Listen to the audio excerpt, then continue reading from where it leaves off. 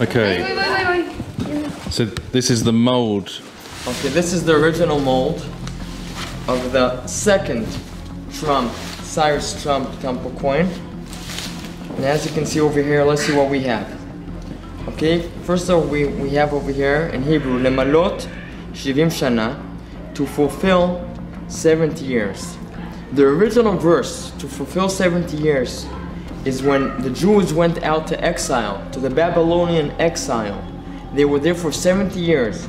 And after 70 years, King Cyrus said, God, the Lord of the world, gave me permission to let you, the Jews, come back to the land of Israel. And look what he said. And he charged me to build him a house in Jerusalem. That happened about 2,500 years ago. And now, 70 years for the state of Israel, something happened again. One of the biggest leaders of the world again, President Donald Trump, and here we see the seal of America. He again recognized Jerusalem as the capital of Israel, of the state of Israel, of the people of Israel. And he also built a house in Jerusalem. But we don't want only the embassy. We hope, just as King Cyrus pushed us, the Jewish people, to rebuild the temple, we hope all the 70 nations and President Donald Trump, after he recognized Jerusalem as the spiritual, holy capital of the land of Israel, of the state of Israel, he will help us, the Jewish people, rebuild the third temple. And that's why we have the seal of America, the original Persian Empire. Christianity and Islam and all the monotheism religious has a very, very important role to unify everybody, to worship the true living God, and to prosper and thrive according to God's will. It's so simple. Do you think that the Vatican Pope Francis, he seems to have a similar message? Do you think that that Rome will go along with this too? Do you think this is... No, I don't think so. In the U.S. there are 30,000 denominations of Christianities. So according to what we received, part of them will be part of the redemption, part of them no. It's very, very simple. So whomever will accept to be exactly as the nations, whomever will come as a person to come to be to worship God, he will be part of the redemption. As simple as that. Just look around you. Look who's sitting here. And where are you from? Jamaica. And you're from the USA. And you're from Argentina. Argentina. And where are you from? Guatemala. Look at this. Look at this. And we have somebody from India. It's unbelievable. Here in the center of Jerusalem, I'm surrounded people from other nations, and we're all talking about one thing, of the importance of Jerusalem, and the importance of peace, and the importance of the Geulah of redemption. So we're part of a prophetic process. That's what it's all about. And this president, he understood when nobody else understood. He understood we're not talking politics. We're not talking politics. We're talking Torah. We're talking prophets. That's what it's all about. And once we understand it, and I think he understood it, maybe he can't say it, but he knows. And he's pushing us.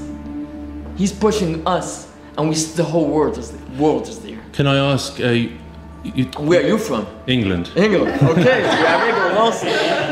Can I ask, you said earlier that some of the temple is ready to be built in a prefab state. Is that true? Do you have part of the temple already built? And it's exactly what we said before. It's not enough to pray for the temple. And if you pray for something, you have to believe. And to show that you believe something, you have to do. So that's why we have a lot of vessels made. We have a big altar that was made. We have programs, and yes, also some of the pieces of the temple, like this blocks itself, can be just transferred exactly like the model we see over here 15 times bigger than this, and the temple can be built. As Trump says, every nation will keep his language, his culture, his beliefs. It's not globalization. Okay. It's to walk one God on Temple Mount. What is a Muslim? Let's talk. What is a Muslim? Muslim in the Hebrew world is perfect. Whomever talks to God is perfect. According to the Quran, Ibrahim was Muslim. Moses was Muslim. He was perfect, and they got into a conclusion that the Messiah will be their Mahdi. Their Mahdi. So whenever I meet Muslims in many countries, I tell them, who was Muslim according to the Quran? Abraham, I'm from Ibrahim. Moses, Musa, I'm from Musa, I'm Levi. And the Mashiach, Messiah, will be the Mahdi. So actually our history is the same, our future is the same, so what is the problem now? And they ask us, really, what is the problem? I'm saying the problem is only the radicals, they're the terrorists. But whenever everybody will support building the third temple, then everybody will prosper, because this is what the temple is for, for the whole world. So you think that there could be some union between all the religions as part of this? Absolutely. We already have unity, but everybody's afraid from the terrorists. But okay, so this is our job, to unify everybody to worship the only true living God in the third temple with all the nations that will worship God. Hashem will be a king, the one king, and will unite the whole world. So yes. So you see that Jacob and Esau reuniting in the last days. So Muslims and Jews and Christians would be part of this one world, including some Kabbalistic and Eastern influences, all into one kind of religion in this temple. Is that? I won't call it one kind of religion, and one kind of understanding. Like a new way of thinking. It's understanding that there is one God in heaven. So it's kind of a new way, a higher consciousness, a higher way of thinking. Exactly. And at the end of times, everybody will understand that Hashem Echad U'Shmo Echad. Okay. God is one. Okay, so but this is a similar design to the third temple, and it's a very sort of kingly temple, isn't it? And I wanted to ask you, this lamp. So you've got the lamp. That would be the lamp of Queen Helena, who is a Persian. I mistakenly thought it was Constantine's mother, Helena, but this is a Persian Queen Helena. She was very fond of the Jewish people, as she converted to Judaism herself, and the sages liked her very much. And when she wanted to donate something to the temple, so she made this candelabra made of gold. Okay. And when the sun used to rise from the east, it would hit the gold candelabra, and it would spread the light, like symbolically, but not only symbolically, from the temple. So it reflects the sun. It reflects the sun. As it rises from the east, and this is what we're seeing in this picture over here, right? This is the sun reflection from the lamp of Queen Helena. That's right. And so we've got that kind of Persian thing again, and would it be right to say that there's some element of Kabbalah in this temple? Well, Kabbalah is actually the inner part of the Torah. We have what the Torah tells us, and it's written in the Torah, and the Kabbalah is actually what isn't written, but we have to want to understand maybe about Little Persia and these all ancient nations, Eastern nations, religions. So it's maybe religions. So would you describe this as like a kind of a new world order, so to speak? This is not an order. This is not order. It's different. It's the new world without any, let's say, negative and forbidden feelings, like hatred, like revenge. Like it will be only loving, appreciation, honoring. So this will be a new world. But not all order, it will be a new world, holistic, the holistic way, the way God wants it. On here it says the Persian Empire, Do you think that this temple could somehow unite Islam, Muslim religion with Christianity and Judaism? Do you think that's... So if we're talking about the Persian Empire, we know now that in Iran, which is where Persia is now, there's some different empire, but we're talking about the original Persian Empire. And yes, even in Iran, we have Iranians who are not Jewish, who want this coin because they understand that, yes, this is the place that will unite the whole world. And yes, the Jewish people have the power to unite the whole world. It's not us, not just Jewish people, but as long as we are talking the words of Hashem, that's what Hashem is. Hashem Echad, Shmo Echad. Hashem is the one which can unite everybody. Messiah will be the judge. You believe the Mashiach ben David is coming to Mashiach this ben temple? David is very soon, and he is a Jew, and he is not Jesus. And if the Christians want to hold it, they can hold it. And Mashiach ben David would potentially be the Messiah that would rule over this unity, this one world unity. The first king we had that was a real king was King David, and we know that the king that will be eventually leading the world will also be from Yehuda, like you said, Mashiach ben David. Or eventually, the leader of the world will be a king, but not a political king, but a spiritual king that will help all of us understand together what we are supposed to be doing in this world.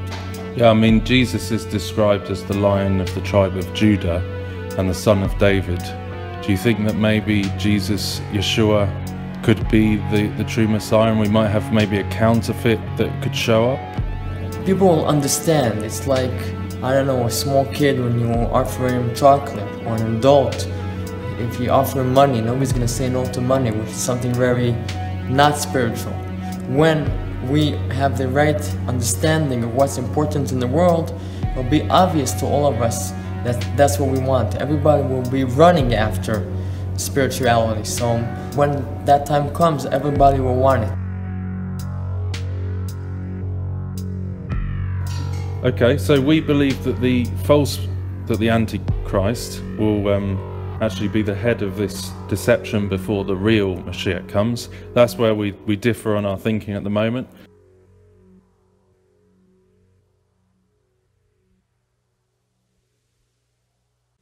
It says in the Temple Institute that there's going to be a Sanhedrin court.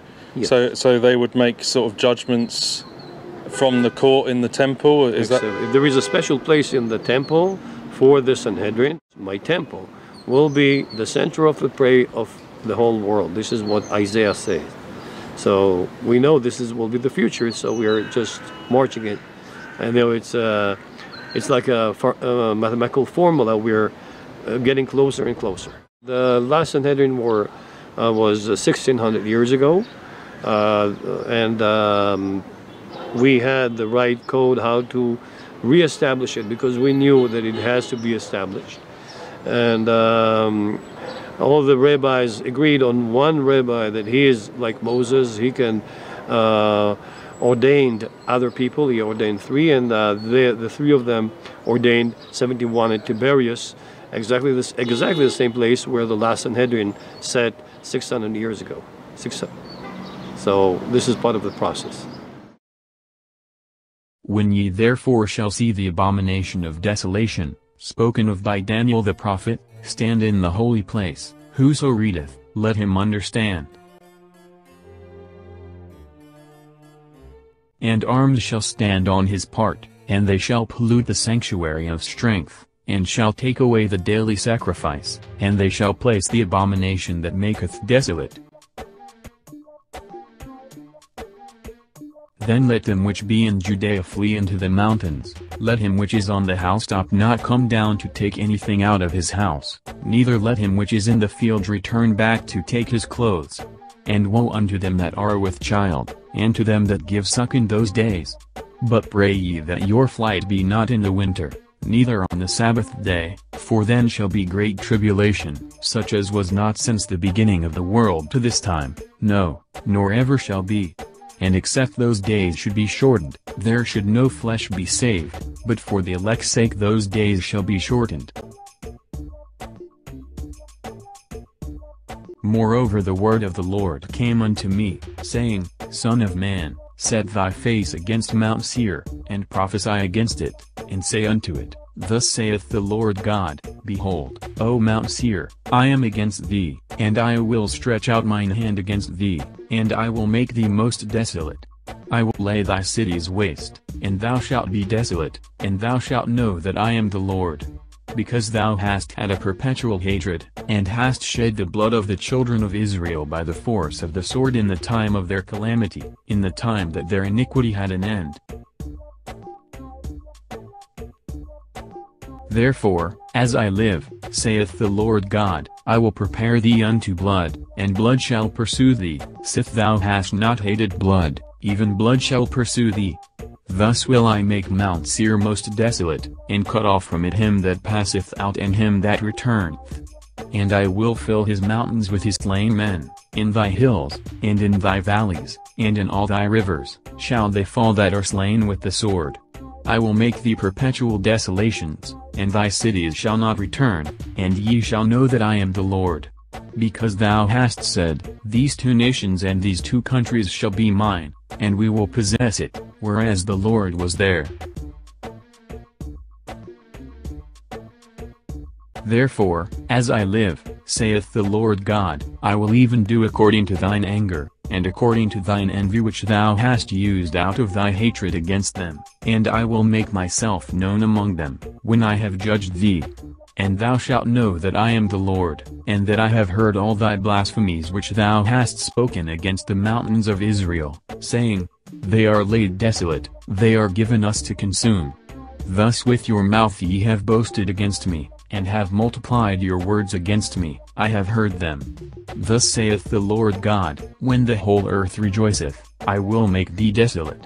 As thou didst rejoice at the inheritance of the house of Israel, because it was desolate, so will I do unto thee, thou shalt be desolate, O Mount Seir, and all Idumea, even all of it, and they shall know that I am the Lord.